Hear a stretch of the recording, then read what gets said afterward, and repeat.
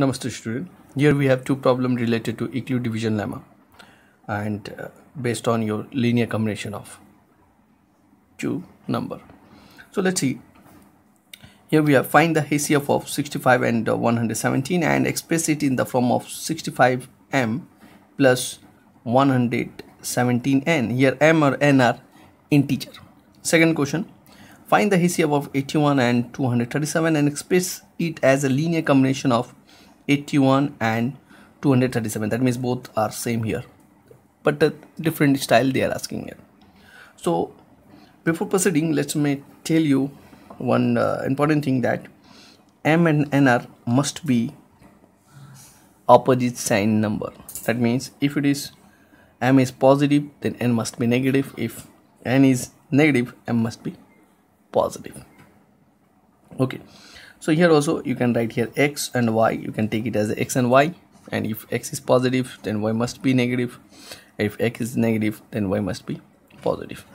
So here to find the linear combination, to get the linear combination or linear form or this type of form, we need first our target to get our HCF using equilibrium division lemma.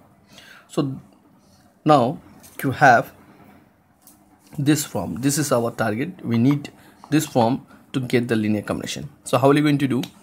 So your first step, give a name, number 1, equation 1 and equation 2. Avoid the last one where you have a remainder 0. Will not take that one. Okay, now from now we'll go reverse direction, that 1 2. Now we'll start from the 2 1, and here if we'll go for 1 2 3, and will not take this one as remainder is 0. So we'll start 3 2 and then 1, and we'll get our target. So here the first from 2, what we need to get, we need to write that HCF. So you can see that our HCF is which one? HCF is 13. That means this one, this B is our 13 is our HCF, and we need to keep our 13 in the form of 65m and 117n. So here we have 13. So from 2, what we'll do, we'll keep our 13 this side, minus 52 into 1. No need to multiply here, keep it the same. Now next step, what we're going to do, we'll change this remainder. So remainder is 52. Look at here, 52. So what we're going to do, we'll keep this part 13 remain same.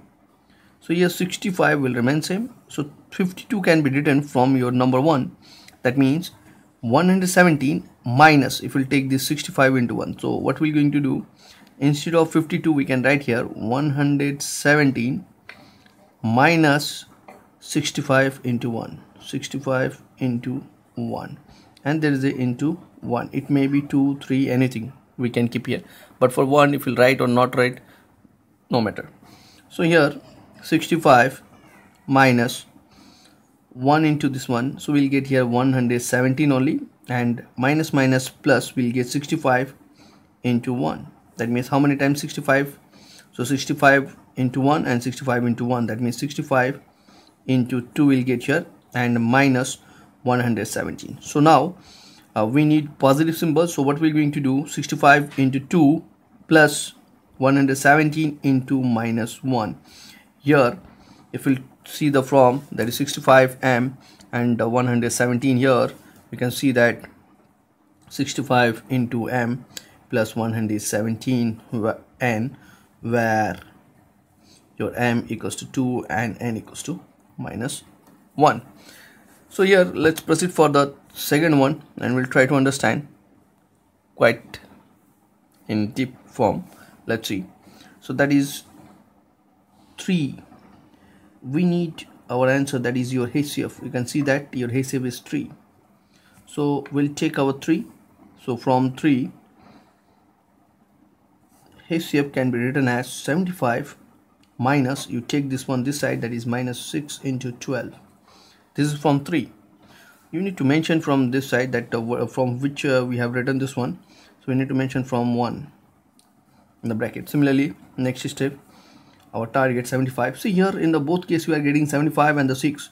Now we will say that, shall I keep here 75 here and 6 this side? No, as you can see, that's for 75 we'll get from here, but from this equation we'll not get 6. So our target remainder, always remainder, okay, like this is our target. So we'll replace the remainder with the help of these two.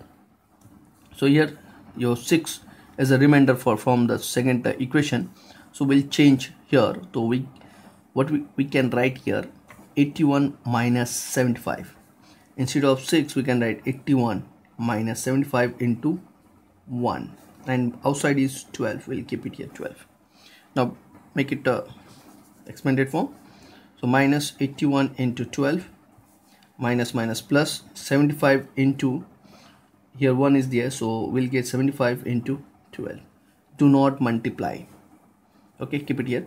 So here 1 times 75, here 12 times 75, that means 13 times 75, and here we have minus 81 into 12 times.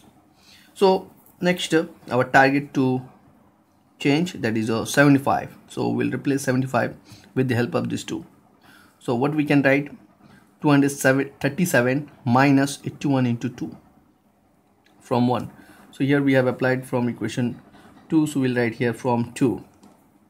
Next 75 will break, that means 237 minus 81 into 2. Instead of 75 we'll write here, and 13 is outside, so keep it this one same, minus 81 into 12.